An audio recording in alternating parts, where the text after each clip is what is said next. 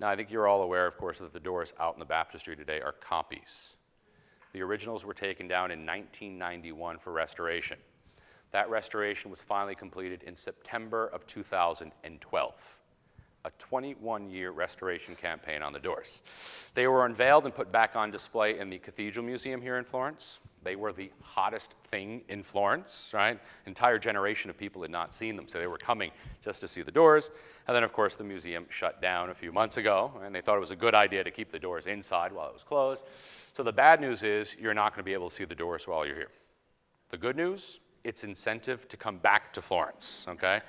Now, they're estimating that the work will be completed by November of 2015. Okay? So by Italian time, I'd say 2020 would be a safe time for you to come back and guarantee that you actually see those doors. Right?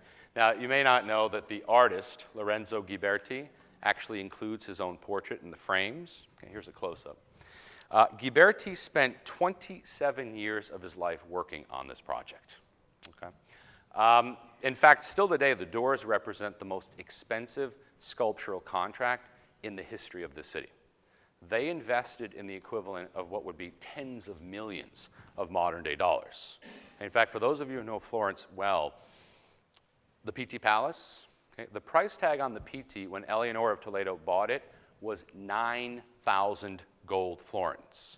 The total cost of the doors was 20,000 gold florins. Okay, it's a tremendous amount of money that they invested. Why?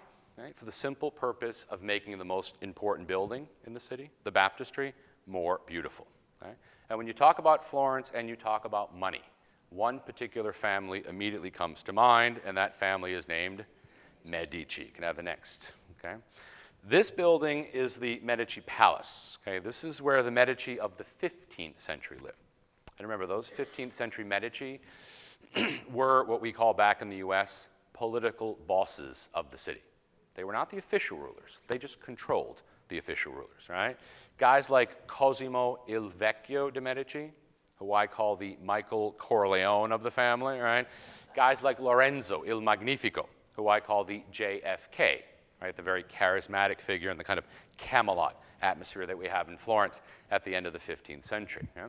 And this building, right, which is about 150 yards north of the cathedral, so when you're looking at the Duomo, you can actually see it off to your left-hand side, was not only their home, it was also the world headquarters of their business. And what business were the Medici in? The Medici Bank was Europe's most important financial institution. To have it headquartered in your city would be roughly the equivalent of having the New York Stock Exchange in your city today.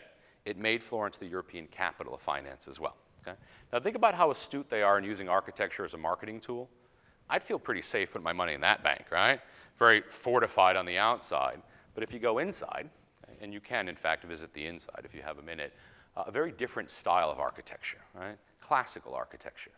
You can almost hear the Vivaldi music playing softly in the background, the expensive complimentary tea being served over there in the corner, because the message they're delivering is that this is one classy joint. You want your bank to be affluent and cultured as well. And if you think about it, that's what most banks still do today, right? It's almost as if the Medici wrote the book on this particular type of etiquette, right? And if you're not familiar with it, that shield up there with the balls on it, excuse me, is the coat of arms, right? The crest of the Medici family.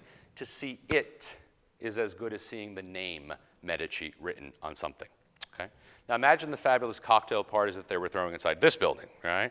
And what were they talking about at those cocktail parties? They were talking about stuff like this. Okay. What is the most famous painting in the city of Florence? Birth of Venus. Okay. The artist, of course, Sandro Botticelli. And here's a question right off the midterm that I gave this week. Right, don't tell my students. Don't you tell my students. What is innovative? Okay. What is new about the subject matter of this painting? Classical, mythological, pagan, non-Christian. Okay, in fact, what I won't accept is not religious, because it is still religious. Now, you're all looking at me saying, so? Okay? Remember, folks, somebody walks into your house in the 1480s and sees a nude pagan goddess hanging on the wall. They just pick up the phone and call the 1-800-Inquisition hotline.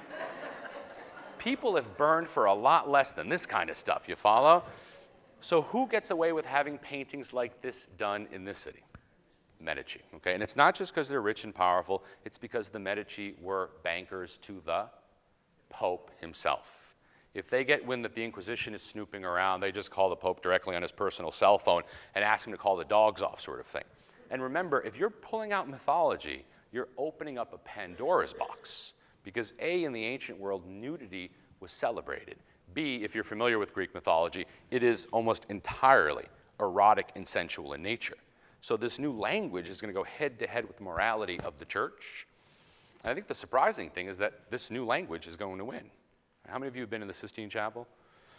All right, ceiling, which is an extraordinarily beautiful work of art, and I've nicknamed it the Chip and Dale calendar, right? I mean, over 40 nude, buffy guys, you know, in all sorts of various poses in the most important chapel in the Catholic world. It's where we elect popes, you follow?